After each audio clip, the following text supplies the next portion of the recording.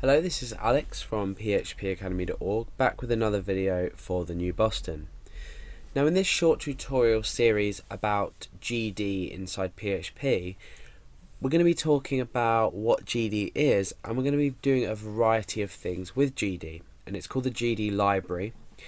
It doesn't actually come with PHP by default, so it's a library that you have to either install yourself, or because we're using the XAMPP package, as shown in my previous tutorials how to install it in Windows, GD will already come pre-installed with this. And what we do is we use PHP directly, and using this GD library, what we can actually do is we can generate and we can also modify graphics. So let's take an example and just speak about an example of how you might find GD useful. Now, you may have seen websites that allow you to upload images or groups of images, so multiple images, and you may find that these are watermarked. I know eBay, when you upload an image, it creates a little watermark in the bottom right hand corner, which sort of gives the image some kind of relation to the website. And this doesn't have to be a translucent watermarked image. It can in fact be some text, so you can generate text with GD. You can also watermark another image over an image. So there's a variety of things that you can do with the GD library. Now another example, maybe you may have seen registration forms that ask you to enter some distorted characters or blurred out or stretched characters, and you'll obviously know this is for security purposes. Now why do we do this? We use what's called a captcha form, or captcha image if you like, to allow only human-based registrations or submission of data through a form. So for example, if you have a form and you want the data to be submitted but not submitted in mass, we use something called a captcha image, or a security image really, that is only human readable, or most of the time, sort of 90+% of the time is human readable. So the distorted text has to be read and then input into another box by a user for the form to, or for the user of the website or for the owner of the website to be satisfied that only humans can register with this form. Then obviously if the incorrect image is entered, or the text from the image is entered, then it's asked to be done again. So this prevents automatic submission of data through forms.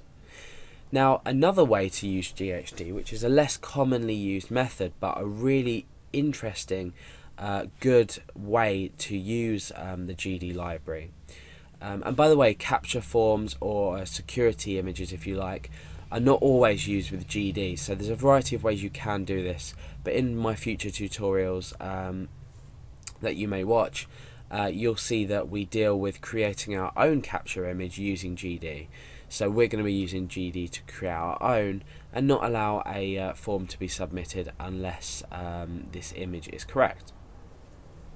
So now another use, like I said, is less commonly used but a really great way to go about things is, let's say I registered on a website and I was to output my email address. So this might be anything at anything.com. Now my email address, let's say we output on my profile page. Now if my email address is in text form, so it's in text form that can be picked up by, say, a robot for example, that's been programmed to go through websites and pick up email addresses, so you'll see some people choose to write their email address like this,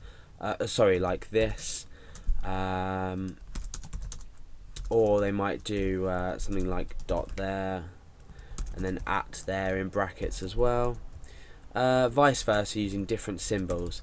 This is just simply for security purposes that they do this. However, a great way to store an email address when displaying it in a profile page, to enhance the security of this so email addresses can't be collected in mass, this gives sort of peace of mind to your users if you store it in an image form. So what we can do is we can store this exactly as text, so it can be text, but we store it as an image so it can't be easily picked up by these bots. Now, I'm not saying it can't be picked up at all. Of course it can, because the point of capture forms being distorted is so it's hard for a bot to read, or a computer program, if you like, to read. But just by adding this into an image, which is quite a simple process using GD, just gives that added security. So it's a lot more secure to store text as image if you don't want it to be automatically picked up by a piece of software that might be trailing through websites trying to collect specific information. So the GD library, like I said, is really useful for mainly these three things. You can obviously use it for a variety of purposes. It can take images and change them. We can change colors. We can change anything, really. We're not going to go into the complexities of these things because there are loads and loads and loads of functions used within GD. It's a massive, massive library with lots of functions and lots of ways to do this. So I'm just going to give you sort of an introduction. We're going to use these three examples. We're going to change some text like this, so an email address, into an image. We're also going to be looking at watermarking images as we upload them, or just looking at a function to watermark images, so you can combine this with an upload script. And we're also going to look at creating our own capture form.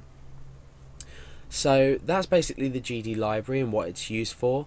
If you are using it, if you're having trouble using it, so if the functions that you're giving that we're going to look at in other tutorials aren't working, I suggest you go and Google for GD, have a look at downloading it and installing it, but otherwise I'd highly recommend you use it pre-installed on a package such as XAMPP, like I'm using, and then it'll already be there for you installed, and it'll be available to use.